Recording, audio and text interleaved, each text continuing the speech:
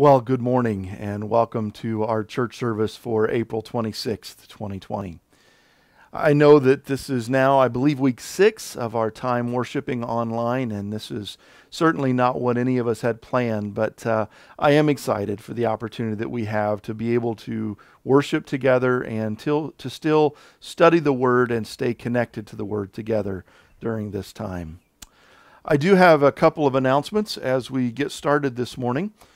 First of all on-site services are canceled until further notice. And I know there's a lot of questions as to how things are going to go in this reopening time and when we're going to start that. There's still a lot of questions that we want to work through as a church, and we want to make sure that we're keeping everyone as safe as we can. So we'll continue in this online format until further notice. So we'll continue to meet at 10:30 on Sunday mornings. The video will be posted on Facebook as well as on our church website and in the church app. And then we will continue to meet on Wednesday nights on Facebook Live for a brief Bible study as we talk about more of what we're covering on Sunday mornings. Want to remind you that if you're able to give to the church during this time, that we would greatly appreciate that support. This is a difficult time for a lot of people in a lot of ways, and we know that for many people, they've lost their jobs. Many of you have lost jobs or have been laid off, and so we don't want to put undue pressure on you during this time. But for those who are able to give, we greatly appreciate that support as we try to pay the bills during this time. You can give online through our church website. You can give through text by texting the word "give" to 563-334-0110, and you can type "give" and an amount, and then it will process that donation for you. More importantly, though, I want to remind you that I am praying for each one of you every day. I spend time each day in prayer for the church, and I pray through the church directory. So if you attend our church regularly, I pray for you by name. If you have a specific request that you would like me to pray for, then you can submit that request through the church app or through email or through text. Just let me know, reach out, and please know that I am praying for you. Also this morning, I wanted to remind you that the previous services and sermons can be watched on our website under the video sermon tab. If you would like to catch more music or more sermons from the past, you can watch there. And then we will follow the sermon this morning with a time of pre-recorded music. This time we're still on my sabbatical in the music that we're showing, but it will be from July 1st of 2018, so a while back for a music set. I also wanted this morning to congratulate Jerry and Belinda Morley on reaching a milestone of 40 years of being married. I'm not sure which one of you deserves more congratulations, but we're excited for both of you as you reach this and celebrate this day. And yet also we struggle with you with the reality that we're not able to be together to celebrate this occasion. So we wanted to give a shout out and just let you know, happy anniversary from your church family. Well, let's begin with a word of prayer. Heavenly Father, this morning we come before you with hearts very aware of our need of you. And as we come to this time this morning, as we come to this moment in our service where we lift our requests to you, there's so many requests that weigh on our minds. For many in our congregation, they are serving on the front lines in retail and medical fields, in delivery or truck driving. And there's so many people who are in harm's way based on the decisions that they're making to serve the greater good. And I pray for your protection to be around them. And Father, this morning there are also a number in our church who are laid off and not able to work when they so desperately want to work. And so we pray for your protection and your encouragement for them. And we also recognize this morning that there are many in our congregation who are kind of struggling with the realities of quarantine, the realities of being home and not being able to get out like we're used to, not being able to be together. I just pray for your strength for us during this time. Help us to make the best use of this time to continue to grow to be who you want us to be. And Father, we thank you just for the gift of your presence with us in the midst of the chaos we face. In Jesus' name, amen. Well, as we move into our time in Scripture this morning, we're transitioning this week from the book of from the book of Philippians into the book of 2 Corinthians. Now, the book of Philippians was a letter that Paul had written in prison, and it was a letter that he wrote that really spoke joy to a group of people, telling them that even in the midst of difficult circumstances, we can choose to be joyful, we can choose to rejoice, even when everything around us is falling apart. Now, Paul wrote a lot of letters, and he wrote a number of letters from in prison. He wrote a number of letters surrounding those times of imprisonment. And many scholars point to the book of 2 Corinthians as being written shortly after the book of Philippians. That Philippians was written during his time specifically of being imprisoned, and as soon as he was released from prison, he wrote this letter to the church in Corinth. I mentioned this a little bit on Wednesday night. The letter of 2 Corinthians is a letter that is a part of a series of letters. We actually don't have all of the letters that were written by Paul to the church in Corinth, nor do we have any of the letters that the church in Corinth wrote back to Paul. But it's a series of letters. There was a letter written, didn't go over very well, so a letter was sent back to Paul. Paul then wrote them another letter, which we consider to be the letter of 1 Corinthians. That one wasn't well received either. Another letter was sent back to Paul. Paul wrote another letter back to the church in Corinth that he calls the tearful letter. And in between that letter, he actually went and visited Corinth, and things blew up, and everything that he thought he could fix in person, he couldn't. So then he wrote the tearful letter, and then he waits for a response. And while he's waiting for that response, his own life in Ephesus, where he's stationed at this point in time, blows up, and everything comes tumbling down around Paul. And the letter that Paul writes to the church in Philippi was written during this time when everything was blowing up, but probably at the tail end of that time of Paul's imprisonment. Paul was imprisoned for preaching the gospel, and most likely in Ephesus, the silversmiths got together and caused a big riot because they wanted Paul to stop preaching that their gods were worthless, which was what he was preaching, but that there was only one God, because they were afraid they would be run out of business. And so they created this great riot, and everybody rioted, and everybody was kind of chaotic. We talked about that on Wednesday night. And so Paul ends up out of this riot being taken through the legal system, and it was illegal in those days to proclaim that there was only one God, because the Roman people believed in a multitude of gods, chief of whom was the God who was the emperor. And so anyone who denied that the emperor was God, which is what Paul was saying in proclaiming that Jesus was Lord, anyone who denied that the emperor was God was breaking the law. And so Paul ends up in this imprisonment that is a very troubling time for him. And we don't know the specifics, but we know it was a deeply, deeply disturbing time in Paul's life. The letter to the church of Philippi was written at the tail end of that. And then the letter of 2 Corinthians was written after that imprisonment. So after he's released from prison. So with that in mind, I want us to read through 2 Corinthians chapter 1, starting with verse 8. So if you have your Bibles and you want to turn with me, or you can follow along on the screen. We think you ought to know, dear brothers and sisters, about the trouble we went through in the province of Asia. We were crushed and overwhelmed beyond our ability to endure, and we thought we would never live through it. In fact, we expected to die, but as a result, we stopped relying on ourselves and learn to rely only on God, who raises the dead. And he did rescue us from mortal danger, and he will rescue us again. We have placed our confidence in him, and he will continue to rescue us. And you are helping us by praying for us.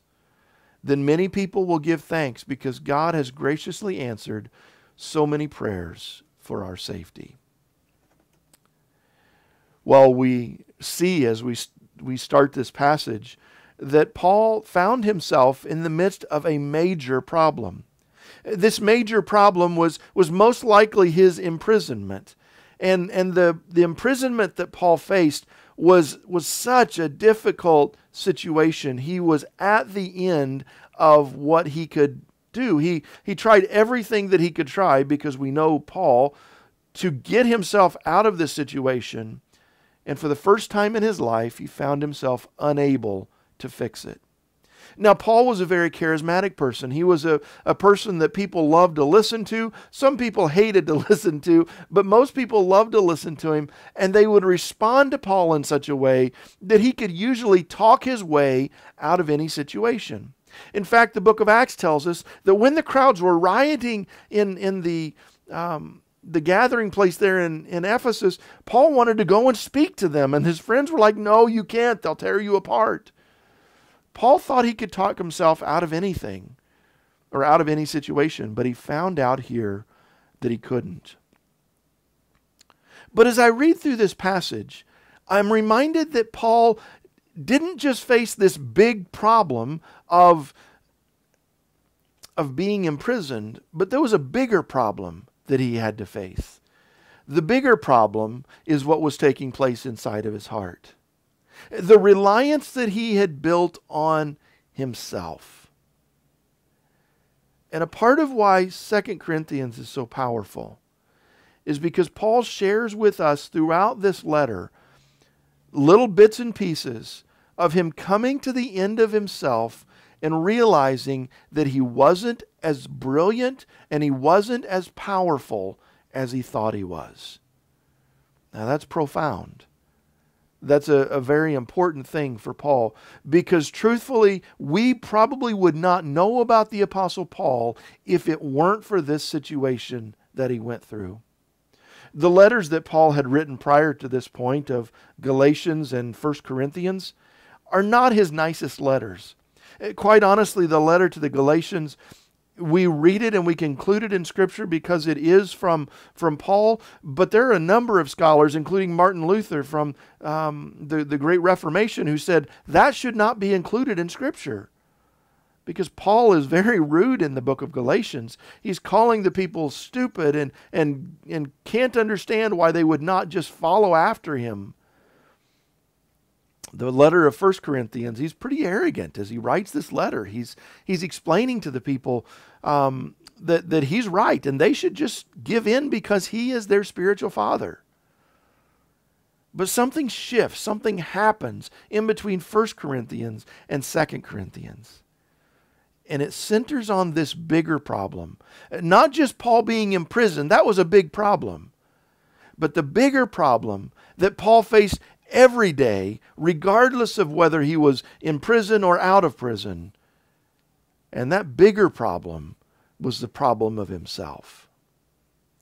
It's a problem that we all have to come face to face with at some point in our lives. We all have to come face to face with the reality that given who we are and our gifts and our abilities and our personalities, we can accomplish a lot. But we're still limited until we fully commit ourselves to God. And He can only use us to a certain extent before we completely surrender to Him. And most of us live our lives never coming to that point. Paul comes to the end of himself here in the imprisonment in Ephesus. And out of this, he writes the book of 2 Corinthians. Out of this, he wrote the books of Philippians and Ephesians, Colossians, Philemon. And shortly after he writes the book of 2 Corinthians, he's going to write the book of Romans. So Paul's best work as an author, as a teacher, comes after this experience, not before. And I think for us as a people, our best work comes not when we're relying on ourselves, but when we fully learn to rely on God. Paul shares with the people that they were at the end of ourselves. He says, we were crushed and overwhelmed beyond our ability to endure, and we thought we would never live through it. In fact, we expected to die. But as a result, we stopped relying on ourselves, and we learned to rely only on God. We have placed our confidence in Him, he says in verse 10. That's the answer to Paul's problem. The crazy thing is that in this story, the book of Acts leaves out this imprisonment. We know it happened because of the letters that he wrote of Philippians and Ephesians and Colossians and Philemon that were written from prison. But the book of Acts doesn't even talk about the big problem. But Paul is very clear throughout the book of 2 Corinthians in talking about the bigger problem. The bigger problem is himself. It's his desire to take control, his desire to fix everything and make everything messier in the process instead of relying on God. That's the bigger problem. So as we look at this story, as this letter unfolds, we're going to see how Paul's life is changed as a result of this transforming work that God brings about. And I want to ask you, are you coming to the end of yourself? Now, this pandemic has been going on now for quite some time. We're 6 weeks into the shutdown of not being able to meet in large groups and churches not being able to meet and many businesses shut down. And many of us are finding that we're coming to the end of ourselves. It may be a result of being on the front lines and just feeling like we can't go on another day. Or it may be from the feeling of we've lost our jobs and we're not sure how we're going to provide and we're not sure when this is going to end and if we're going to get our jobs back.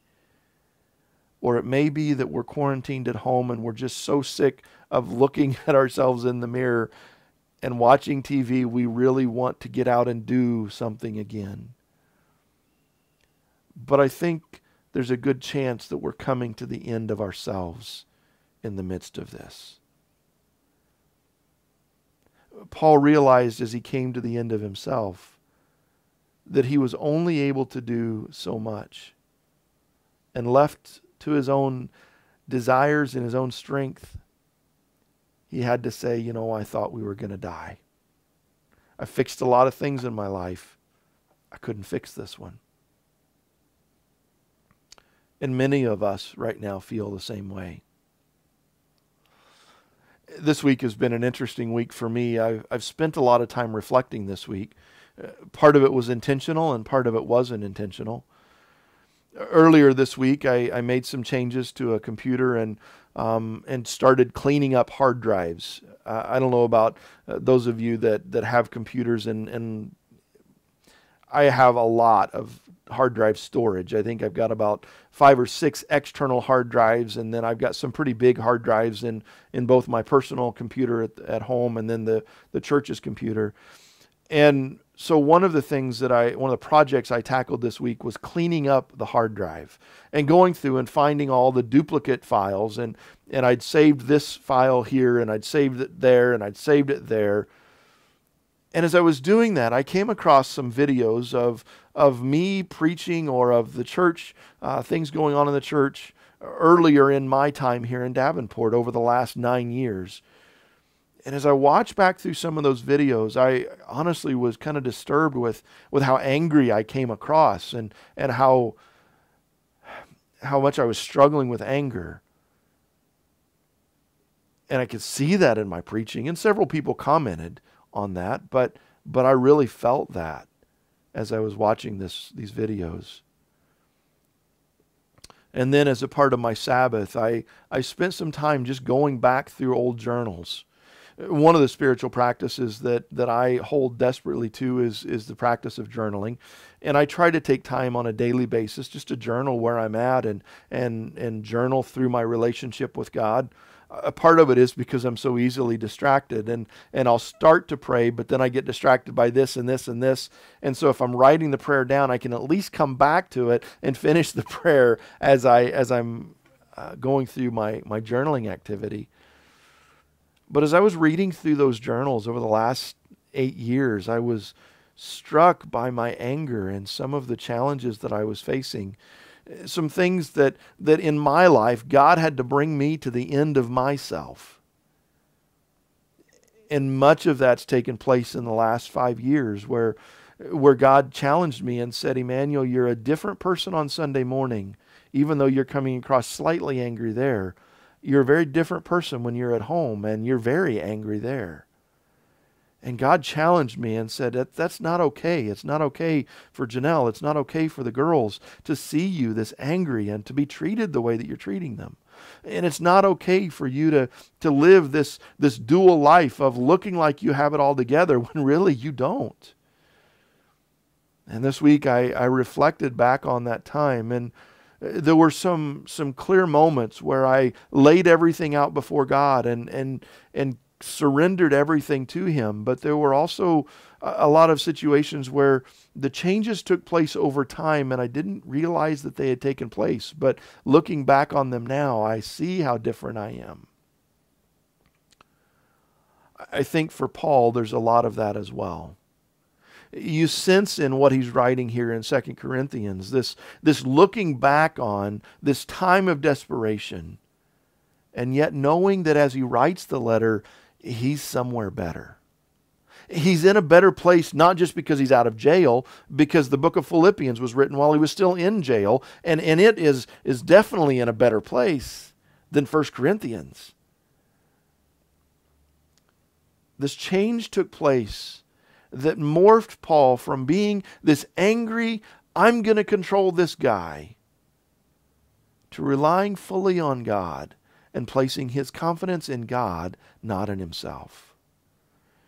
Now, I want you to understand, this is not a matter of salvation. This is not a matter of, am I saved? Am I following after Jesus? In the Church of the Nazarene, we call this entire sanctification. It's this full commitment to God, the recognition that I can't do on my own what He needs to do in me. It's not a matter of, am I saved or am I following after Jesus? But it's a coming to the end of myself and recognizing that even though I've been trying to follow Jesus, I've been trying to do that in my own strength, and I can't do it the way that it needs to be done. I have to acknowledge that I can't do it. I can't fix it. I can't make it better, and surrender it fully to God. I can't help but wonder right now if a lot of us aren't feeling this way. Coming to the end of ourselves and getting grumpy with our family, or getting grumpy with ourselves, really struggling in this time, whether you're on the front lines or whether you're at home, struggling to know, how do I keep going? And sometimes our faith feels like it's failing us. But faith isn't failing us. We're coming to the end of ourselves. And the answer to coming to the end of yourself is not to try harder. It's to rely completely on the grace of Jesus Christ. To open yourself up to God doing something in you that is greater than what you have experienced before. And allowing Him to transform from the inside out who you are and how you interact with the world. It's been my experience this week as I've reflected back on this journey for myself. I've just experienced this sense of, wow, God, you have done so much more than I ever dreamed that you would do, as I came to the end of me and started depending fully on you. And that's what Paul is saying here as well. Paul is telling the church in Corinth, I came to the end of myself, and now I'm saying, wow, God, you are doing so much more. And we also see in in Paul's story how his ability to accomplish things for the kingdom of God was multiplied tremendously because he went through this period of brokenness and accepting that he wasn't as strong as he thought. So my desire for us this morning is that we also would come to that place of saying, God, there are things that I want to control. There are things that I really wish I could figure out, but I can't control them. And so I give them to you. I surrender who I am and all that I am to you. And here's what Paul said God did. He said, as we learn to rely on God, He rescued us. As we placed our confidence in Him, He will continue to rescue us. And He will rescue us again.